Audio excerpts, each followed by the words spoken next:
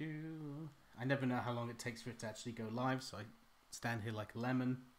I do the same. Give it like a few seconds to make sure I'm not talking and cut off the beginning.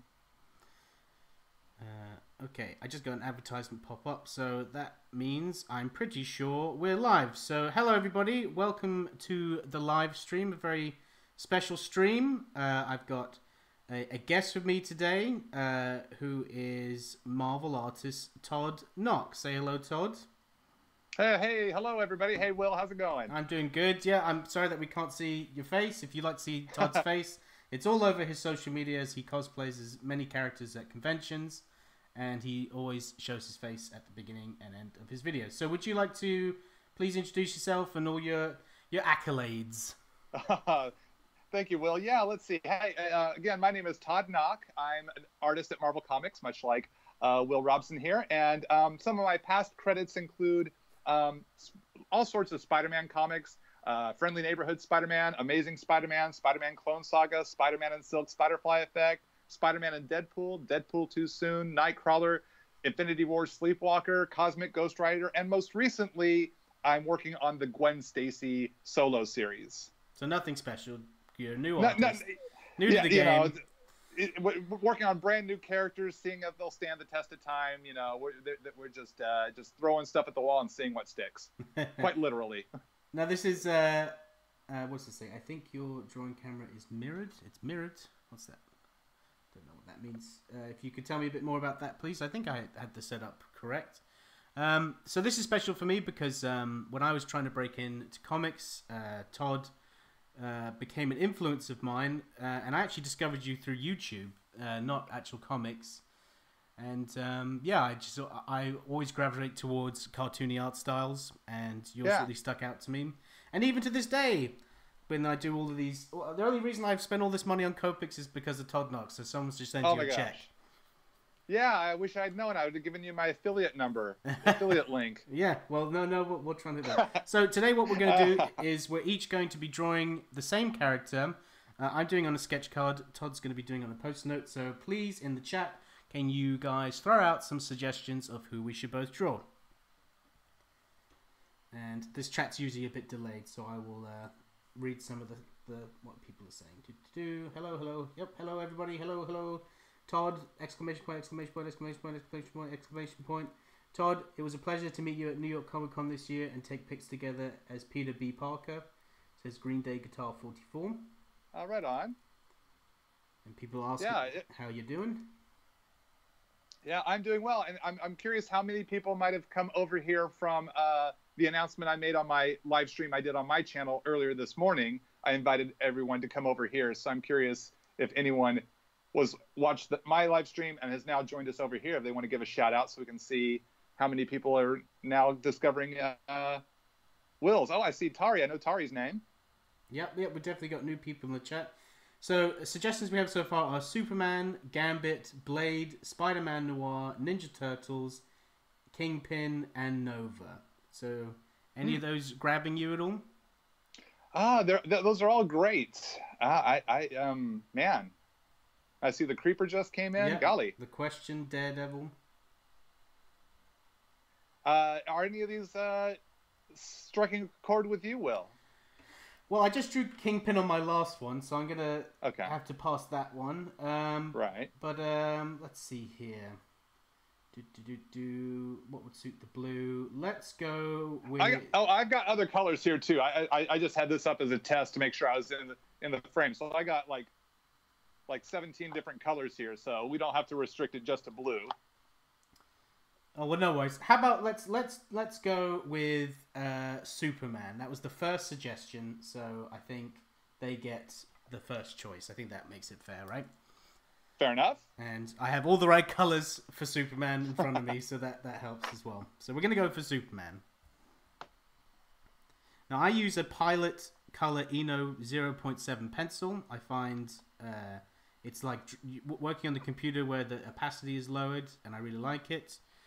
One thing I will say that's great about Todd Nauck's YouTube channel is he is very thorough about what he's using and why he's using it.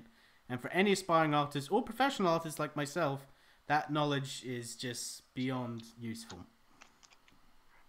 Yeah, it's a question I get all the time, so I try to do my best to always call out the tools I'm using, so then I don't have to reply to the comment saying, what was the name of that pencil you used?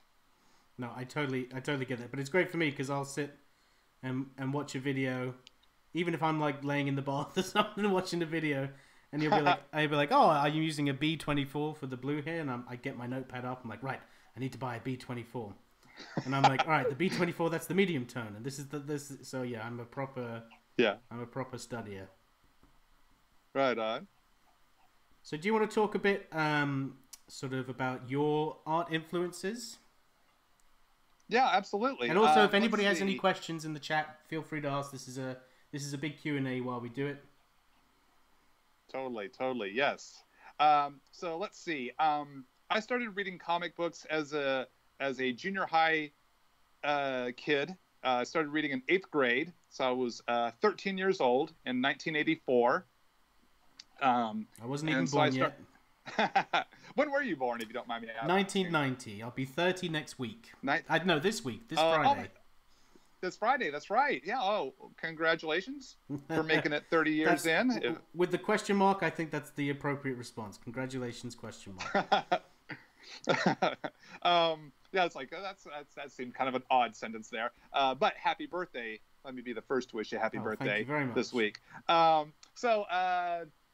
Started reading comics in the 1980s, and I love the X-Men. So some of my biggest influences were the 80s X-Men artists. So Arthur Adams was probably my biggest influence because I gravitate towards those kind of cartoony meets realistic sort of styles. Same him. So Arthur Adams, Rick Leonardi, Walter Simonson, Alan Davis, Mark Silvestri, those were some of my very first influences. Well, I can definitely understand the Art Adams influence. I think that's one of the reasons why I gravitated towards your stuff as well, because I saw that in there. Have you ever met Art? I'm sure you have. The amount of I have, yes. It's so wild to, you enjoy a person's work. I think all of us who want to work in the industry, we look at our favorite comic book artists. They influence us and inspire us, and really kind of help shape the beginnings of our style as we learn more and we start to move in the directions of our own unique style. And then to actually get to meet them, seeing them at conventions, go to dinner, and then become friends with them. Like I've gone out to dinner with Chris Claremont so many times because he and I did the Nightcrawler series together. So I've worked with him, I've become friends with him. And if someone told 13-year-old Todd that someday you're going to meet, work with, and befriend the writer of one of your favorite writers in comics, I don't know if I would have believed it. It's so bizarre to have that experience here in this industry and to become friends with the people whose work you admire and have learned so much from. Yeah, I know, it is crazy. I met Art at a London convention 5 years ago, and he was gracious enough to give me a portfolio review at the time. Oh wow! And it really helped me with a lot of stuff. And I obviously bought, because at that time I was a hungry young artist, so I would go up to everybody and anybody for advice, and I would just say, please just tear me apart. What is the worst thing about my art? What do I need to improve on? And he was really good with it. And that was great. Yeah, so that was definitely a cool experience. Yeah. I remember when I was first started going to comic book conventions. It was like a year before you were even born. I was fresh out of high school and didn't know what to even put in a portfolio. I just had a bunch of superhero drawings in my portfolio and just walked up to whoever was at a table at these small. I grew up in near Dallas, Texas. I'm a native Texan, and so I'd go to these Dallas comic book conventions, and anybody I could show my portfolio to, any professional artist, writer, editor, especially editors. I just wanted as many people to see my art and critique my art, so I knew what to fix. Because in the late '80s, early '90s, there was no public internet yet, so I had no other resource other than going and meeting people face to face. Because in my tiny Texas town I grew up in, for years we didn't even have a comic book shop. I went to such a small high school that I was the only comic book kid in my class. Really, no one else read comics. Not that many. Not until like my senior year. One of my best friends, he started reading comics because he saw how much fun I was having and comics were really starting to take off with.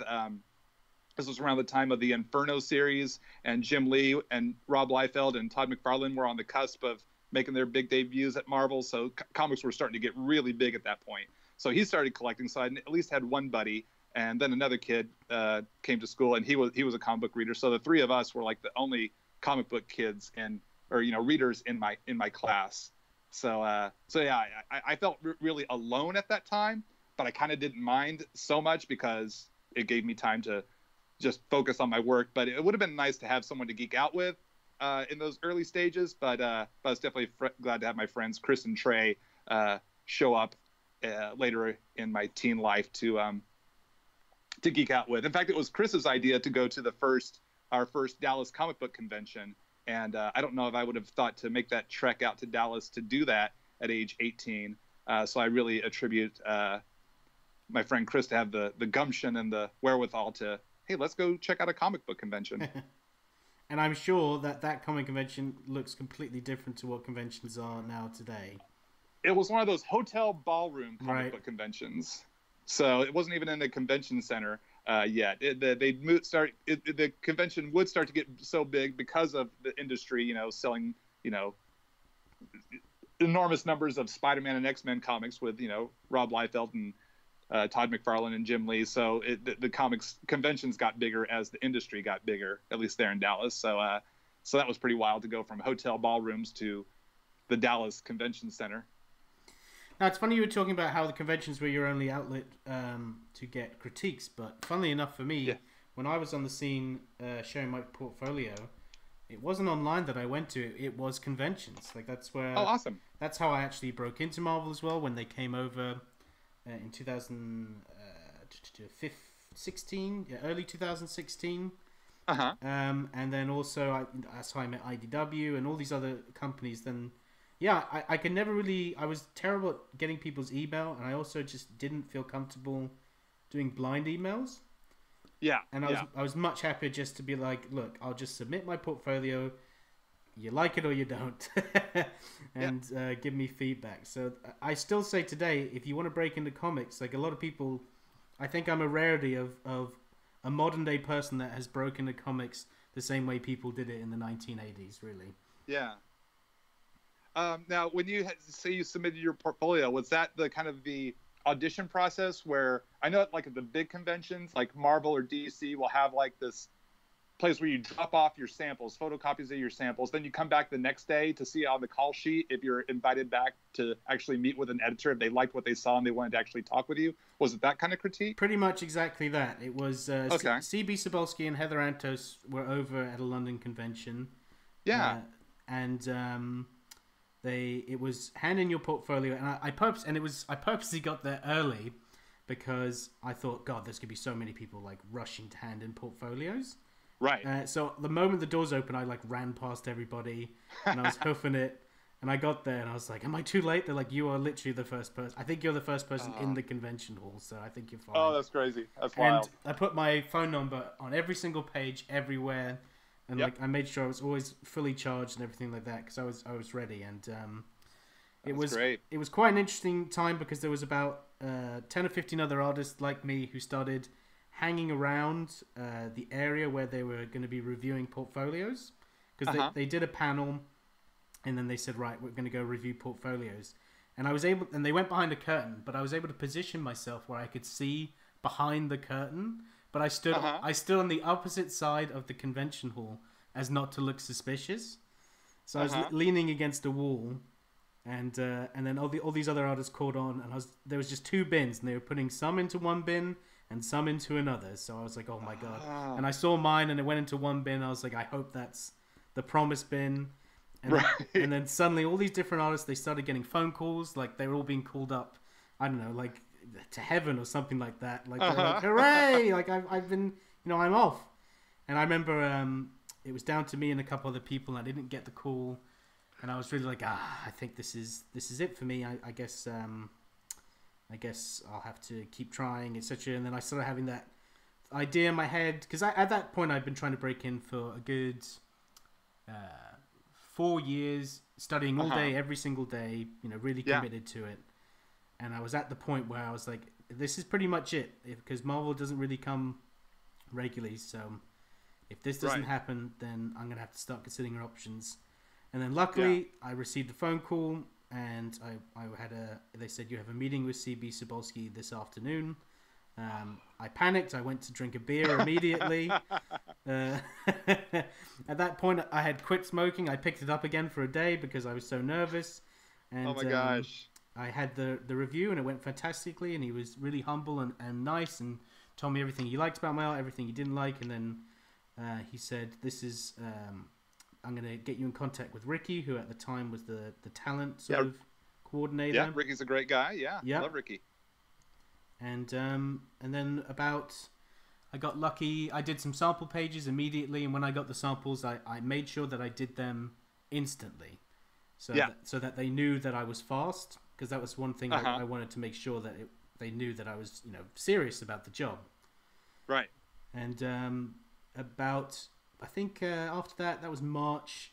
A month later, I just so happened to get an email, and they desperately needed an artist to hop in on Star-Lord to wrap up the series. I remember that issue, or those a couple of issues you did, right? I just did one issue of Star-Lord. The one, okay.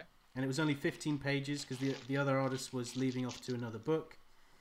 And then I luckily got in touch with Tom Brevoort, and he said, hey, I'm going to do a Great Lakes Avengers book. I'm going to take a gamble on you. Don't let me down. And I don't think I did. And I've been working ever since. So. Oh, that's awesome. Let me go into the chat now to see what I've missed here. I don't know why I'm talking about myself when I have a guest on here. That's ridiculous. Let's see here. Since you both have worked on Spider People books, if you could cameo in Spider-Verse 2, what would you want your role to be? A safe citizen that does not get injured. That's my answer. I would probably want to be Peter B. Parker from a different reality. Well, I mean, I know a lot of people say that you just pretty much look like the Spider-Man that's in the Spider-Verse. When that first Spider-Verse trailer came out, I hadn't seen it yet. And as soon as it came out, people were all excited about the movie. And I started getting this flood of comments and DMs saying, you look like Peter Parker in Into the Spider-Verse. And I hadn't seen the trailer yet, so I didn't know what Peter B. Parker looked like yet. So I'm like, my thought was, no, I have a long face. Peter Parker, historically, traditionally, does not have a long face. My face is more like a Reed Richards or a Doctor Strange. No, you guys are wrong. You're crazy. And then I go and I look up the trailer and I'm watching it as like, holy moly. He's got a long face. He's got this kind of weird shaped kind of bend in his nose like I do. And my wife is like, somebody based this Peter Parker after you. She is like 95% sure that somebody on the design team patterned it after me. So, and he's got the salt and pepper, kind of a little bit of the gray in the hair. So it's like, oh, dang. So I just fully embraced it, put together the cosplay, and just ran with it. And it's been so much fun. It's like definitely been a badge of honor to look so similar to Peter B. Parker. It's been a lot of fun to actually cosplay it as the character and take photos with all sorts of Spider-Gwens and Miles Moraleses and even a few Spider-Hams. So it's I fully embraced the Peter B. Parker lifestyle. My dad bod proves it. So that's the thing. I mean, you're you don't see many artists sort of getting into the spirit of a comic convention and dressing up. And what spurred you on to start doing that? I always loved to dress up in costumes as a kid. I remember there are photos of me in like a little vinyl Superman costume and stuff like that, and dressing up as my favorite D&D or whatever D&D character I was making up in junior high, and then just kind of fell away from that. And then when cosplay kicked in, and it was this kind of like this chance to kind of express your fandom, no matter your age, gender, whatever character you like. And I thought, well, I can't do that. I'm a professional comic book artist. I have to maintain an air of professionalism. Yeah. I can't just start dressing up as... If you want to go behind the curtain, most comic book artists at a convention are the opposite of professional when they're there. Yeah. I went to this Doctor Who event, just purely as a fan, and it was like this kind of uh, murder mystery Doctor Who themed dinner. So I got the 10th Doctor suit to dress up as the 10th Doctor, and my wife was Rose Tyler, and I actually there was so I had the suit, but I was still too shy to wear it at a convention. I thought I can't really do this; no one would take me seriously. And then I have to say I was inspired by comic book writer Sam Humphries. Oh yeah, At I know the Sam. WonderCon that year. I think it was 2015, maybe 2016. He showed up cosplaying as Prince, Oh, that's great. the rock star Prince, and I'm like, Sam, you look awesome. Two, it's like you've broken the wall between pro and cosplay, and I am going to run through this wall with you. I'm going to do it. I'd done casual cosplays. I just throw on a Cyclops visor. Now I'm Scott Summers from the X-Men. Yeah, you do have a very Scott Summers look. So I could do. I was doing that. So I wasn't. It was like the most casual of cosplays. So I didn't have to commit to it. Commit to wearing, a full costume. So then once I started doing Doctor Who at conventions, and it was a lot of fun, and it was kind of my entry into doing full cosplay, because still I'm wearing a suit and sneakers. It's still people who didn't know Doctor Who thought I was just dressed up for the day. They go, "Oh, are you on a panel or something? Because you're all looking so spiffy." I was like, "No, I'm the 10th Doctor. See, here's my sonic screwdriver and everything."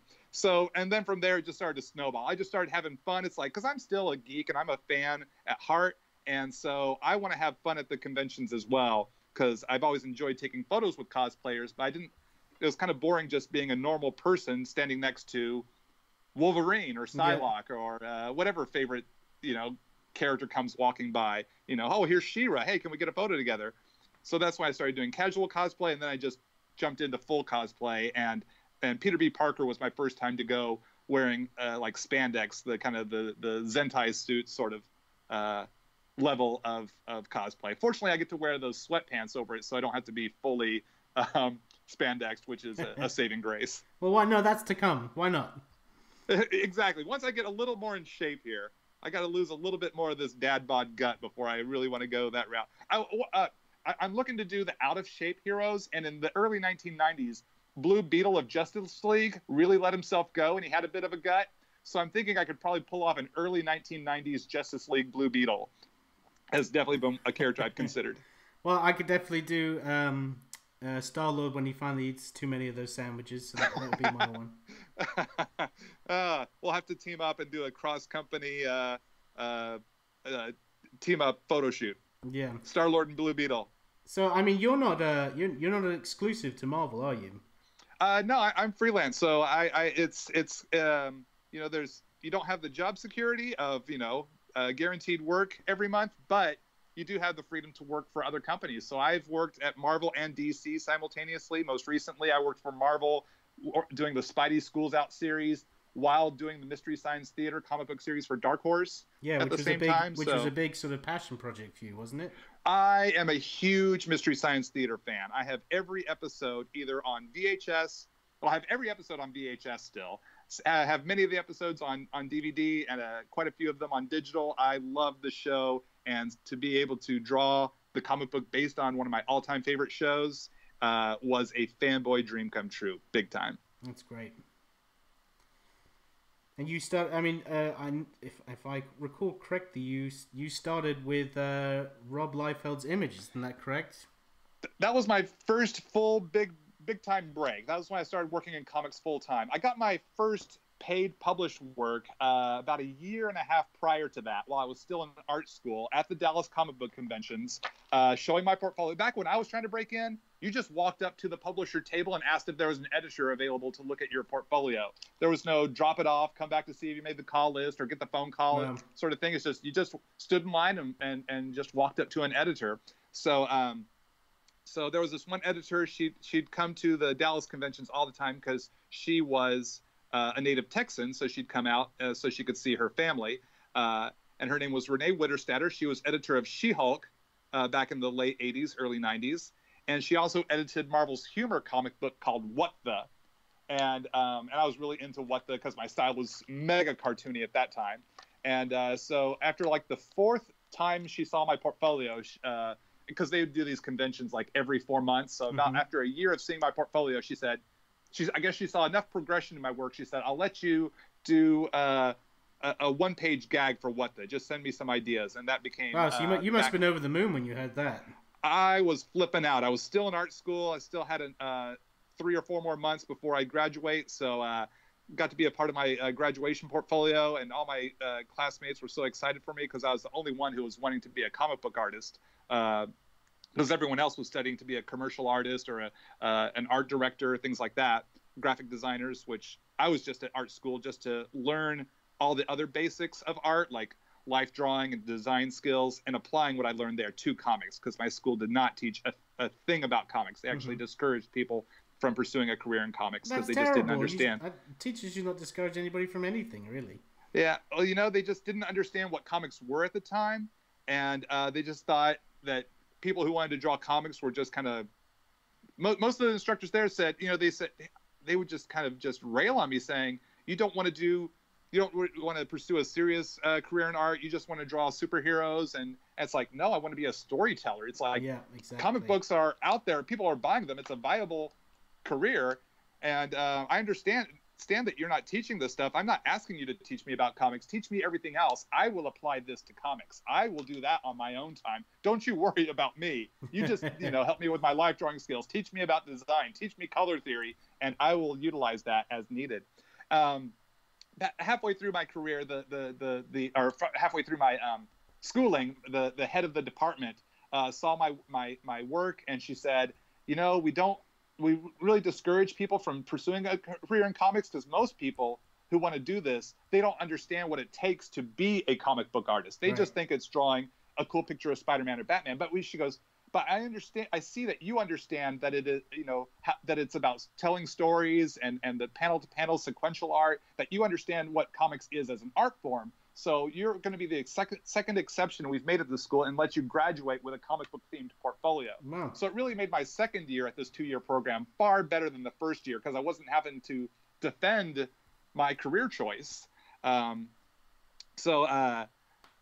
it's so exciting to get that first one, and all my instructors saying, it's like, whoa, Todd's got his first paid published work, and it's for Marvel. This is kind of crazy.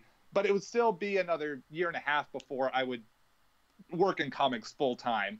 I went to my first New York comic book convention at the Jacob Javits Convention Center. Yeah. It was a snowy January day. My dad and I went out, and it was great to have my dad there, because he went with me. He went into the convention, and he got to see firsthand. He was always supportive of my choice of career in comics. He's like, if that's what you want to do, take a shot at your dreams, because if it doesn't work out, you can course correct and find a new dream if it doesn't work out, and you'll know if it's not going to work out. He says, but take a shot, while you're young. Just go for it. So he was very supportive. So for him to come to a convention and see what it took, the competition of, showing your portfolio and all the other young artists trying to get discovered. And this was like 1993 when we did this, when I went to my first New York convention. And that's where I met Fabian Nicieza, and he liked my art. And I started doing tryouts with him. He was grooming me to be a Marvel artist. But at that same time, Image Comics had started, and Rob Liefeld had discovered my work, and he offered me a job. And I grew up a big Rob Liefeld New Mutants fan, so I was very excited to move to California and work in his studio. So I kind of bailed on Marvel at that time and ran with Rob as the start to my full-time career. And moving to California to work in his studio was such a wild time, because Image was only like 2 years old and just doing gangbusters. It was like comics were the hot comics in the early 90s. It must have been, I mean, obviously you didn't know at the time, but to be in one of the Image studios at the very beginning, that's crazy. I'm sure there's many memories and stories of that, because that's and I'm sure some you probably can't share as well, because I've heard stories. Yeah, it was definitely a wild time. And what was fun was that Rob had his studio, because this is when I came in year 2, so is already everything was big time. So he had his studio and Image Comics main offices in this tower next to Angels baseball stadium there in Anaheim, California. Oh, really? And so, yeah, so we're on the 10th floor, and our studio overlooks the baseball stadium. Oh, wow. And so it's like, whoa. And in this office building, you have all these, you have like 30 of us, young comic book creators, writers, artists, colorists. And we're all wearing our rock and roll or superhero T-shirts and shorts and caps and Extreme Studio tour leather jackets. And you're really young as well, aren't you? Yeah, we're all in, like, most of us are in our early to late. Like Rob was one of the older ones at like age 26 or 27. Wow. All of us are like younger. I think I'm like 4 years younger than Rob. So he was probably about 27, 28. I was 23 when I broke in there. And so we're all young, and we're getting on these elevators with all these bankers and lawyers and people all dressed up in suits, real straight-laced looking people. And we'd always get the weirdest looks when we get on the elevator, and, they're getting off at floor 3, 4, 5, 6, and we're like, see ya, we're heading up to the, one of the top floors. We're heading up to floor 10. Have a great day. But we just get the weirdest looks because, it's like, what are these kids doing in this, fancy office building? That's great.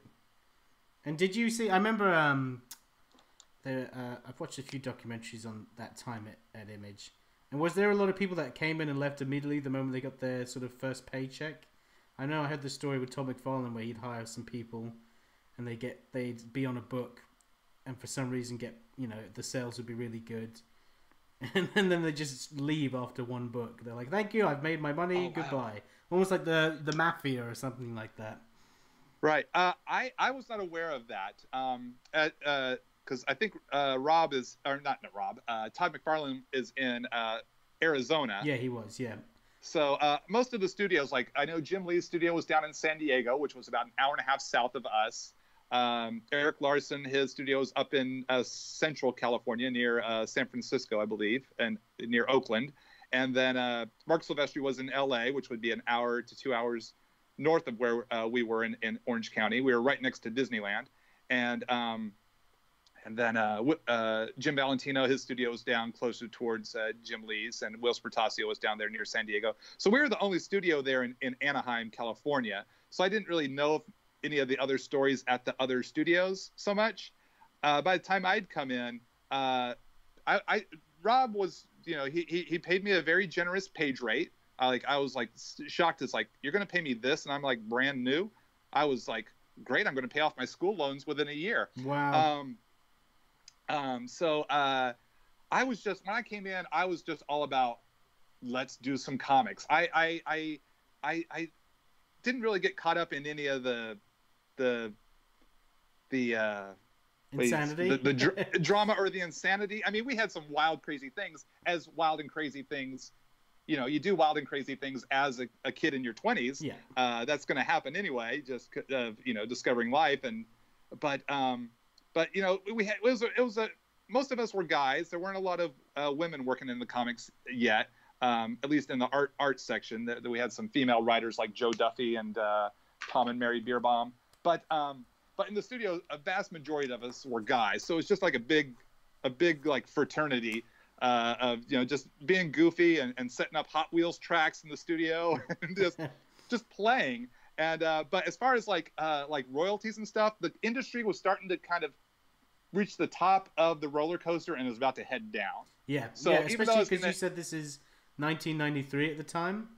It was 94 when Rob discovered me. Yeah. Right. So you're the beginning of 94. So you pretty much walked through the doors near the almost, I guess, quote without thinking of a better word, the collapse essentially of the business in the 90s. The bubble was just about to burst. So the royalty checks had kind of dried up. So I was hearing rumor of these enormous royalty checks guys were making at the very, very beginning days of Image when, I think Youngblood sold like 2.5 million copies. Wow. And Wildcats and Spawn sold, I think Spawn was the highest selling Image first issue. And those had kind of tapered off quite a bit.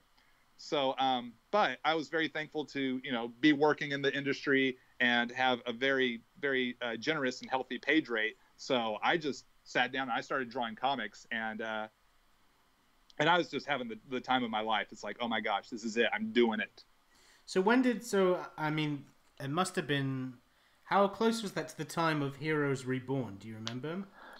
Yeah, I remember when Rob got he made the announcement. He's like, "Hey, Marvel is, I'm doing the Heroes Reborn, Captain America, and Avengers comics for Marvel's Heroes Reborn," and that was kind of towards the end of the Marvel or the Extreme Studios time. Like, I think Extreme would close its doors. Like, they closed their doors, or I was, they started doing waves of furloughs for their different artists. Right. Through the 1997, I was like one of the last waves before when Rob shut the doors on Extreme, and then that led me to working at DC Comics straight from there. But so I remember seeing the beginning. Actually, I did some layout work on that first issue of Avengers, uncredited layouts that I had done for Rob. So I did have a hand in that first issue. That's fun. Which was pretty wild that Rob asked me. He goes, "Hey Todd, I want you to do some layouts for me," and so he worked off of my layouts, which was a real honor. Well, you were known as like one of the faster guys, right? Because didn't you get the misinformation that you needed to be able to draw 3 pages a day or something ridiculous? Oh my gosh, yeah. So you heard that story apparently. Yes, when I was at my very first Dallas convention there, that fall of 1989, November of '89.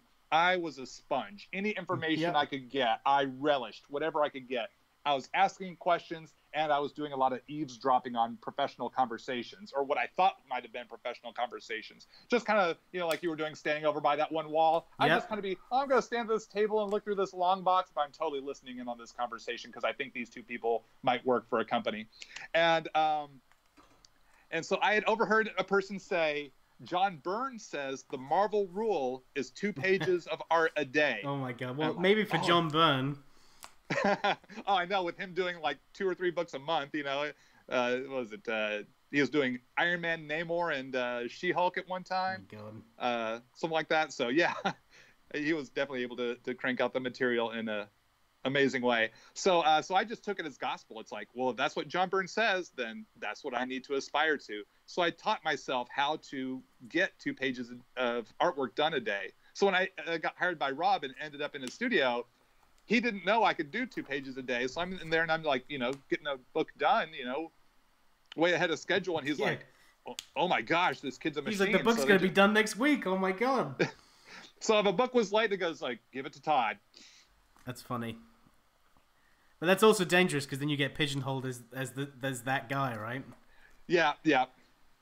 Fortunately, I mean, once I moved on from Extreme and ended up over at DC, it was kind of a restart there. Even though my editor knew that I could get a book done on time, I wasn't having to work quite as the machine because I was still here in California and DC was still in Manhattan, New York City. Right. So all my experiences with my editors were mostly through telephone calls. Right, well, as opposed to being in studio. I'm gonna go to the chat because I've just been the one asking questions here. So let's have a look. See who are we drawing. We're drawing Superman. Will, who would you cosplay as at a convention? As I said, I'd be the Star-Lord who's eaten too many sandwiches. Since I asked Will this, Todd, who would your Fantastic Four team be? No original 4 team members. Okay. Oh, interesting. Wow. So no originals. That means Ben, Sue, Johnny, and Reed are off the table. Yeah, they're all lost in space somewhere.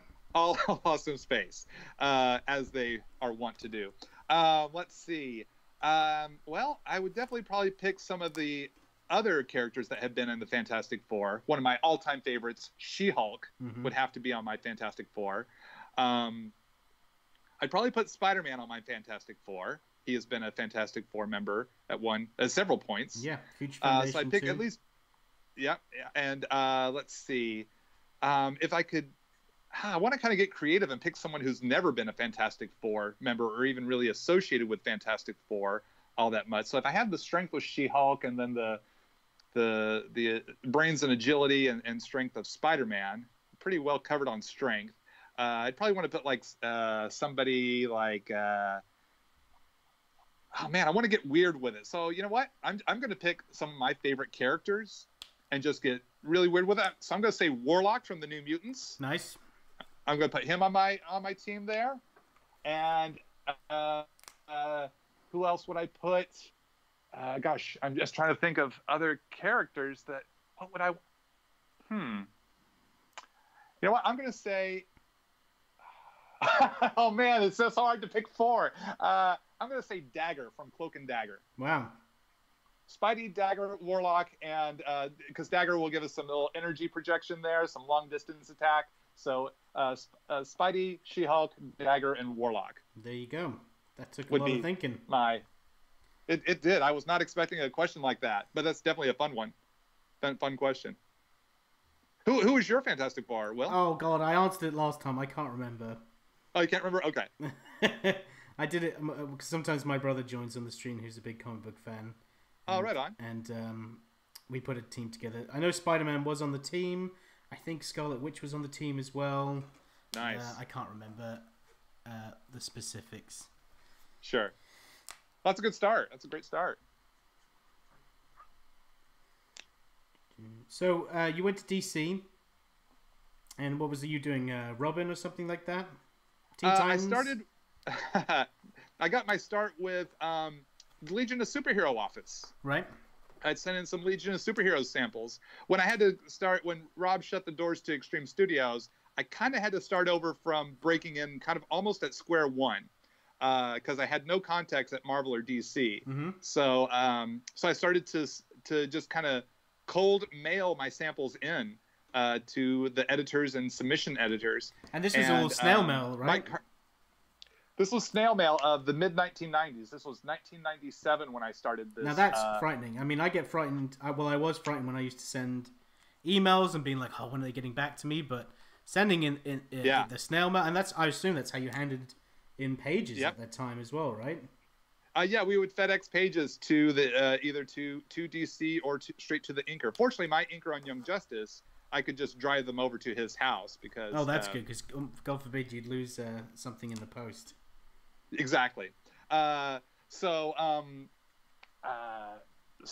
just started snail mailing and to Marvel and DC, trying to break in at now the big two. But at least now I had a resume of 2.5 years of work with Rob, so I had a lot of comics, under my belt for all the work I did with him, which kind of helped me out there.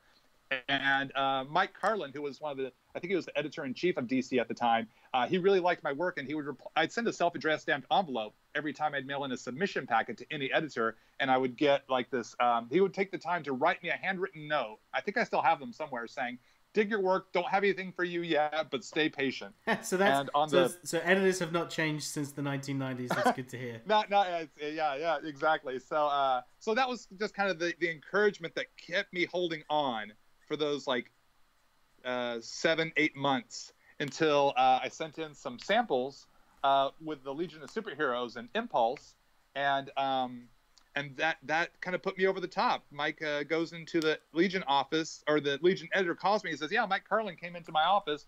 He goes, dropped your samples on my desk and said, give this kid some work. So nice. You want to draw some Legion?" I'm like, absolutely, I do. That's awesome. And all the while, I did not realize I was being considered as one of 5 artists they were looking at for the Young Justice series. Wow. Now, so that was something that was... DC's a company I've yet to work with yet, but I really want to. I love DC Comics, and oh yeah, it's weird because I've done variants at many other different companies. Yeah. But just interiors professionally has been Marvel, so I'm getting that itch essentially. I'm getting that itch to branch out. Is there a title at DC or a character that you would hope to get a chance to draw? Anything in the Bat universe, I'd love to do. Nice. Robin, Nightwing, anything like that, and Superman as well. Oh, cool. Yeah, I've seen your Supermans. They're fantastic. Thank you. Let's see here. Blue Marvel would be my first FF pick, followed by Spectrum, Ant-Man, and Miss Marvel. That's a good team. Wow, yeah, that's good. Question: what original characters do you have in the drawer that's never seen publication? Go ahead. Let's see. I've created a lot of characters for my Wild Guard series, my creator-owned series that got me noticed by Rob, and from my college mini comics, and then I later did as a series at Image Comics. I've done 12 issues of that series. Need to revisit those characters. I do have a new character called Jack-O-Lantern, which he has a comic strip. your funnies, right? Yeah, he's more of a comedic comic strip on my Instagram. He has his own Instagram account. I need to get some more of those strips done. As far as new characters, no character that I'm willing to reveal just yet. But I have this one new character. I have a name for this character that I'm very excited about. I just need to get this character designed and see where I can work this character into a story of my own creation. So, great question, but I'm too afraid to let that name out just yet. Well, for me, I'm actually in the process of creating several creator-owned books that I'm in the process of mid-pitching or still drawing. So yes, I also cannot say anything. But I will say that I'm in the process of making a book which is all about demons in hell that have to go on a heist into heaven to steal something of importance. So that's all I can say about that. Let's see here. Hey Ton Will, who's on your Mount Rushmore of influential artists? Todd, you'll be on mine. So go ahead. That's 4 people, right? Mount Rushmore. Right. Yep. That's 4 people, 4 presidents. Let's see. So my Mount Rushmore is super easy for me. I call them my foundational 4 influences. They were the first 4 I mentioned at the top of this live stream here. Arthur Adams would probably be my George Washington. You don't need to get specific with which president, but you sure go ahead. Rick Leonardi is my Abraham Lincoln. Then let's see. Alan Davis would be my my Jefferson, and then Walter Simonson would be my Teddy Roosevelt. Very nice. Well, for me, I would have to start off with Todd McFarlane. He's the reason why I got into comic book art as a kid. So that he would definitely be on there. And then after that, it would have to be Greg Capullo, because he's the one that made me say, do you know what? This art is so good that I want to do this for a living and draw comics. And then following that, I'd have, I don't know, this guy, I think you heard him. His name's Todd Nauck. I don't know if you ever heard of him or not. But he'd be on there for the cartoony influence and especially the traditional art influence. And then who would be, I know who my last one would be. It would be John Romita Jr. So that would be, yeah, he's awesome. Well, I'm honored to be on your Mount Rushmore, Will. I'm completely honored, especially with creators such as those. Yeah, a lot of live to up to. You're in good shoulder bumping there. Absolutely. Oh my gosh. Let's see here. Someone said, "Finally, a good artist on the stream." That's some good shade. I like that. This is our troll that joins all the time, which is great. I like it though. It makes me. I like stuff like that. It makes me wanna get better. Yeah. So when did you first start actually going back to doing Marvel interiors? Let's see. You were at DC for a while. I was in DC just prior to getting Young Justice. I did 2 fill-in issues on Sensational Spider-Man with writer Todd Nauck when Mike Wieringo was taking a bit of a break or about to move on to a different title. So I did 2 issues of that, but that was what put me over the top for Young Justice, and that's when DC locked me in because they were afraid I was going to get locked in over on Spider-Man. So they said that those 2 issues, fill-in issues of Sensational Spider-Man, locked me in at DC. So that kept me working at DC steady on Young Justice and Teen Titans Go through the early 2000s. 2006 is when I started doing working for Marvel regularly, because I did Young Justice with a writer named Peter David, who is now working. And when we finished Young Justice, he moved back to Marvel, started doing the Friendly Neighborhood series with artist Mike Wieringo again. And so when Mike was leaving that book, Peter emailed me and said, "Hey Todd, Mike's leaving the book. The editor asked me who he wants as an artist. Like, did Peter have any suggestions of who he wanted to work with?" He goes, "I told them I want you. Are you interested in drawing any Spider-Man?" And I'm like, let me think about that. Yes, absolutely. Are you kidding? It's Spider-Man. How do you say no to that? So that's twice that I've come into pinch hit for Mike Wieringo on a Spider-Man series. And Mike Wieringo is one of my favorite artists, definitely an influence on there. If I had a second Mount Rushmore, he would be on that second row of presidents. And so sad that we lost him, I guess almost 10 years ago. Just was heartbreaking and shocking, knowing how healthy he was to hear that he had passed. So definitely an honor to follow in his footsteps twice And so working on Friendly Neighborhood Spider-Man, they brought me in for a 2-issue arc that they immediately bumped up to 3 issues. Then they asked me back for another 3 issues, which they immediately bumped to 4, then bumped to 5, then to 6. Then they go, can you just finish this series out because we're about to do one more day, brand new day, and we need someone to wrap up Friendly Neighborhood. And from there, then Marvel just kept giving me project after project. I've been doing that pretty much ever since, except for a 2-year stint I did with Robert Kirkman on his Invincible spin-off, Invincible Universe. Yes, that's right. Yeah, so what was that like? That was a lot of fun. I've been reading Invincible from issue 1. Yeah, I it's really a fantastic book. The Invincible series. Yeah. So it was. I was already a fan of Kirkman's comics to begin with, or at least Invincible at the very least, and Science Dog, things like that. So so when he messaged me on Twitter asking if I was available to do some art. Twitter? Yeah. He goes, I don't have your email. What's your email, man? I goes, I want to talk to you about drawing a comic if you're available. So now, how big was Kirkman at this point? He was pretty big. I think the show was the first season had just debuted or something like that. I think this was in the end of 2011. Yeah, so that's the end of season 2, I guess. Since season 2, okay, yeah. So the Walking Dead show was big. So he was really skyrocketing at this point. And I think he had the funds to start doing spin-off comics like Invincible Universe. So he had that extra income to really play with his comic book properties and ideas of things he wanted to do. So that's when he asked if I was available. It's like, you know what? I don't have a project currently. I love the series, so I'd love to play with that. Worked with writer Phil Hester, who is also an incredible artist.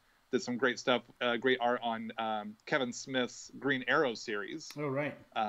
That artist is Phil Hester, and he was a great person to work with, and had a great 2-year run there with Robert. And then when I was done with that, I let Nick Lowe over at Marvel know I was done on my Kirkman book, and that was coming available. And then a month later, I got the Nightcrawler series, and that got me working full time at Marvel again.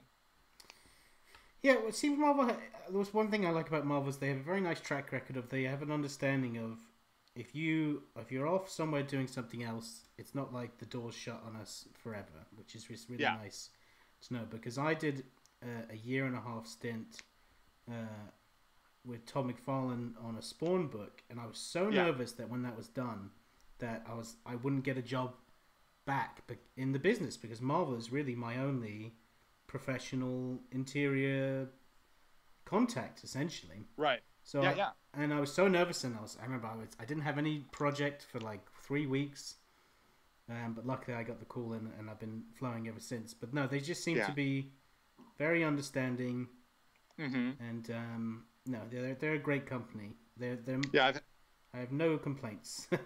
I've had a lot of great support there as well. So and at DC also, the people I've worked with at DC have been great people and great friends as well. So just in the industry in general, I feel very, very fortunate to have gotten to work with so many amazing people, whether it be writers, artists, or editors. Because I think we all have that mentality of we loved reading comics as a kid, and we want to make cool comics now.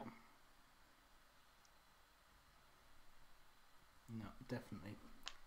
Let's have a look here. Why do I keep saying Mount Mushmore? I have no idea. Mount Mushmore. I think that's a brand. I think that's a brand of porridge or oatmeal. Or dog food maybe.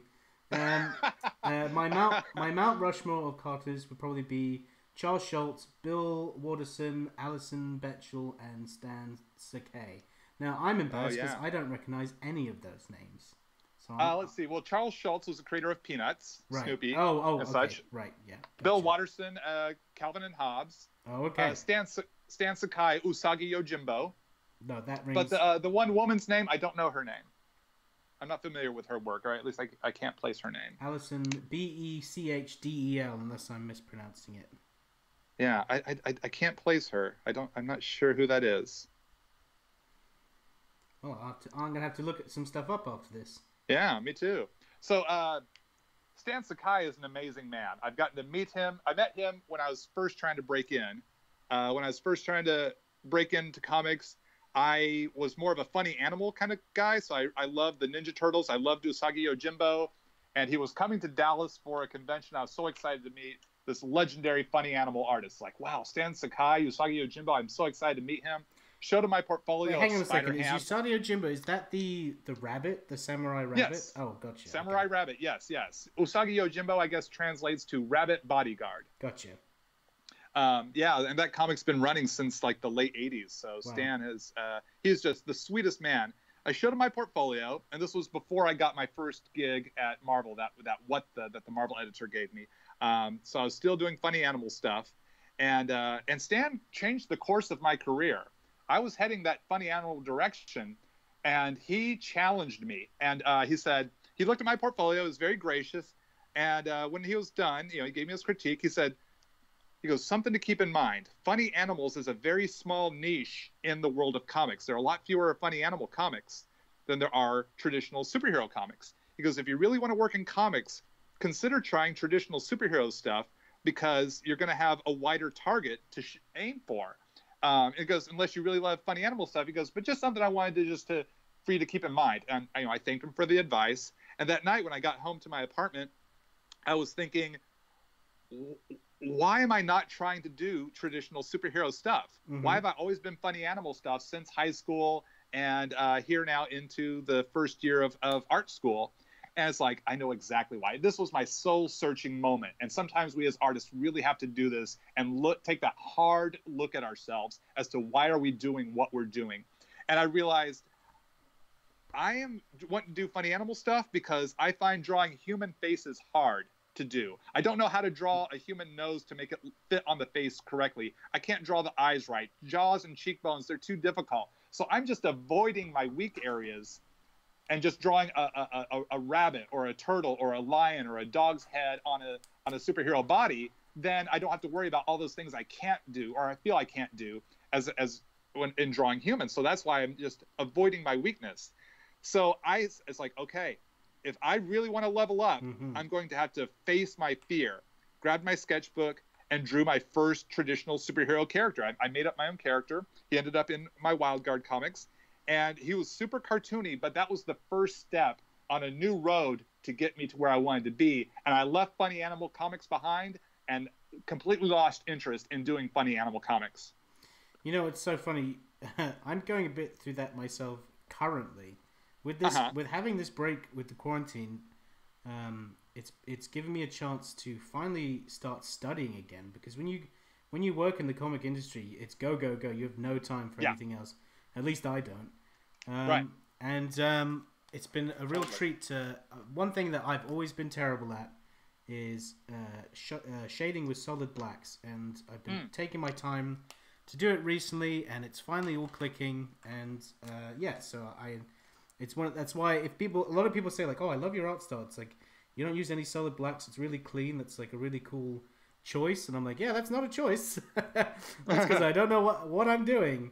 So it's been really nice to finally be able to sort of get a grasp on that and understand. Totally, yeah. I see we have Diego, and I don't want to butcher your last name. Ola Tegui, and I'm so sorry for that because I guarantee that's not the right mispronunciation. It's another Marvel comic book artist, so thank you for joining the chat. I'm a huge fan of your work. I really love it, so thank you for hopping in. And I'd love to have you on the stream sometime, definitely. I think that'd be fun to get more artists drawing and turn this into a little fun thing to do.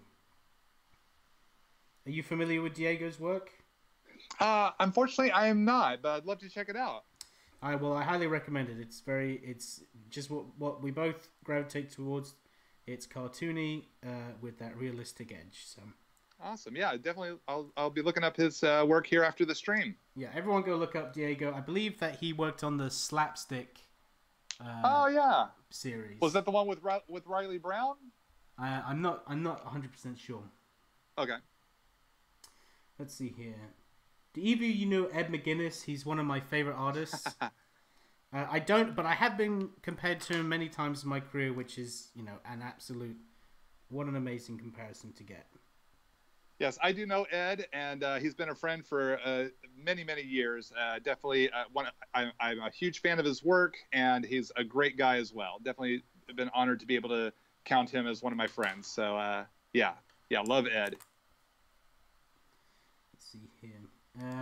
Is there one character in DC or Marvel you'd love to redesign? Oh, redesign. Interesting. Huh. Wow. That's a thinker for me. Do you have anyone, Will? I'd like to give a crack at redesigning Nightwing, I think. That character means a lot to me, and I feel like he's due another iconic look. Yeah. Let's see.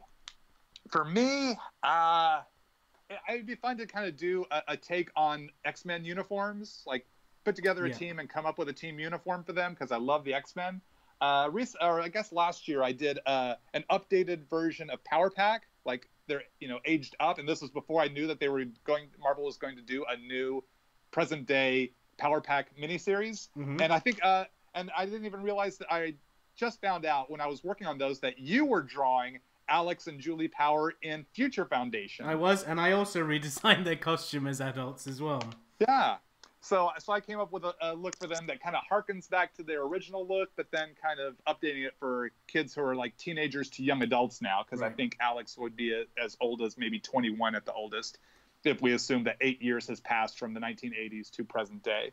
Well, I worked very closely with the writer on them, but my biggest influence for my costumes was it was a big space adventure, and I'm a massive Akira Toriyama fan, a massive fan of Dragon Ball Z, and he's probably on my mount. If I could chuck an extra head on there, it would definitely be him. So that was my influence with that. That's so funny. So that means that we pretty much designed costumes for the same characters at the same time. Yes, but at least yours was for publication. Mine was purely fandom. Right. Well, I just wrapped up mine. I just need to put my signature. Yeah, and I'm finishing up mine here right now as well.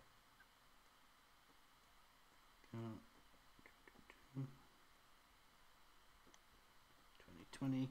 Can't chat while doing the signature. I don't know why. It's the only thing that I can't talk through. So I'm just going to do some last minute fan questions, and then we will wrap this up. Let's see. All right.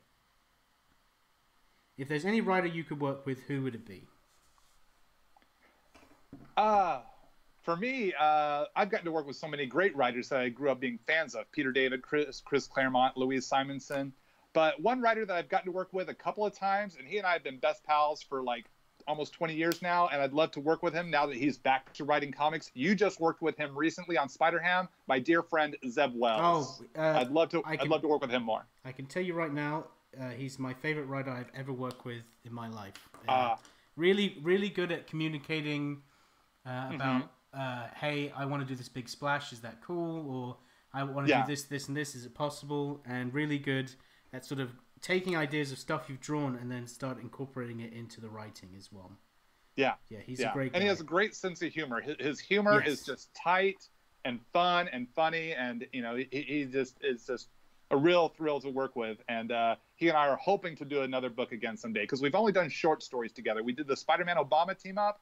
And he wrote that, really? He wrote that. I drew that. That was our first time to work together after having been friends for like almost 10 years at that time. We'd never worked together, and then we got paired up by accident, or unbeknownst to the editor.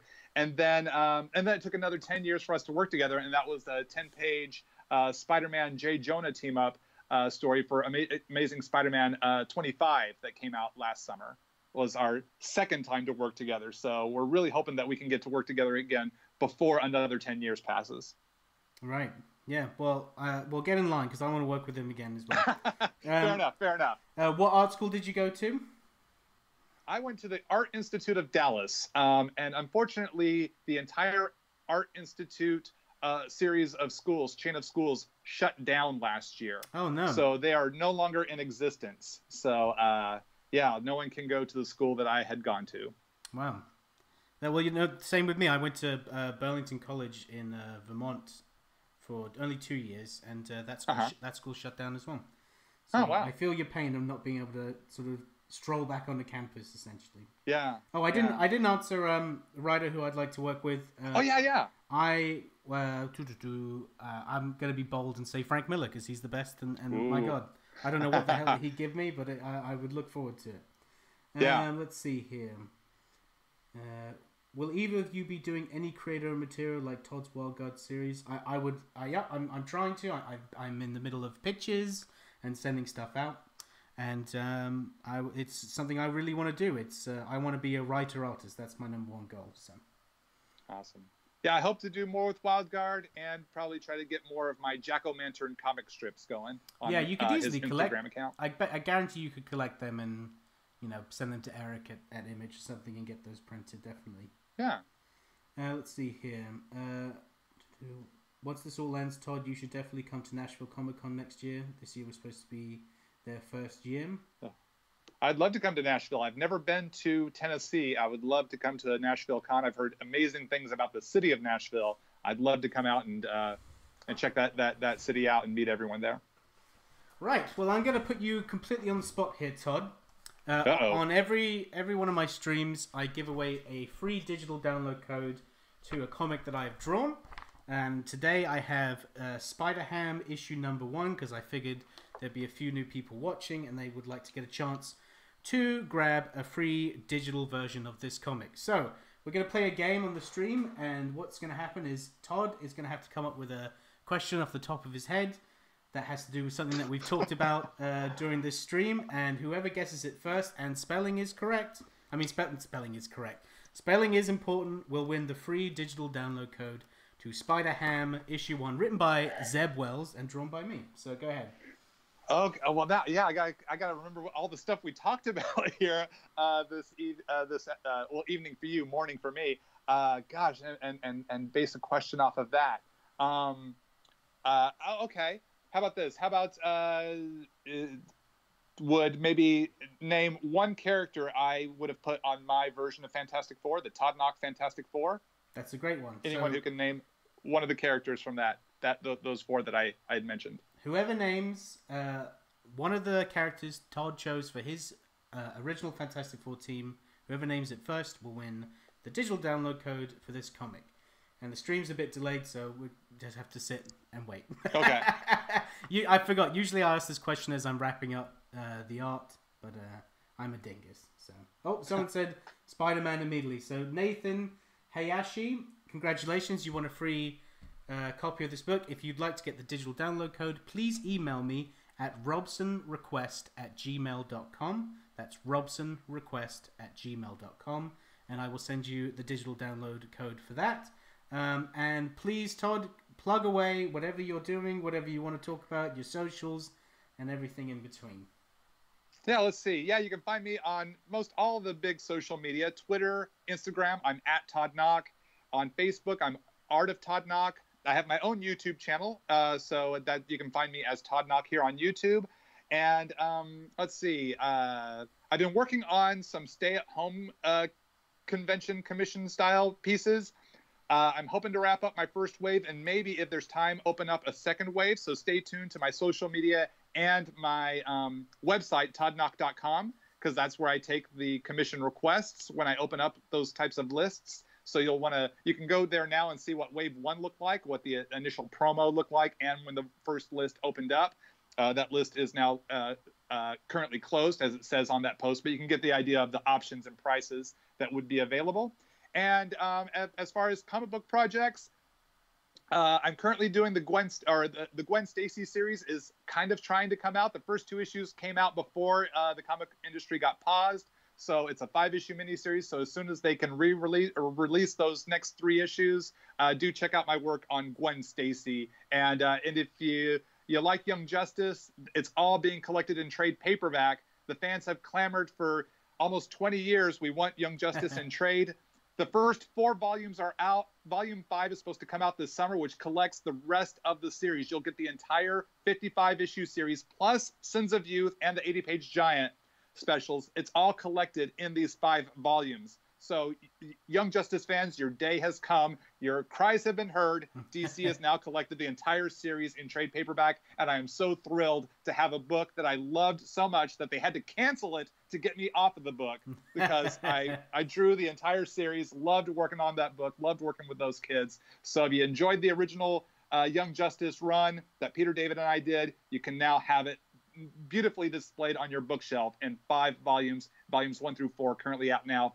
Volume 5 hopefully will be out this summer, depending on how things go with the whole COVID messing with the printing situation. But book 5 is on the way. Well, there you go. So thank you very much for joining. Oh, yeah. Also, my commissions are open as well, everybody. RobsonRequest@gmail.com.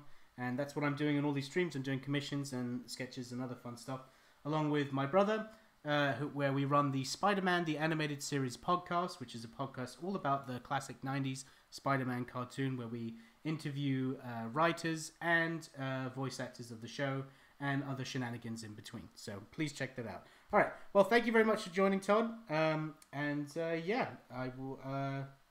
I will see you on.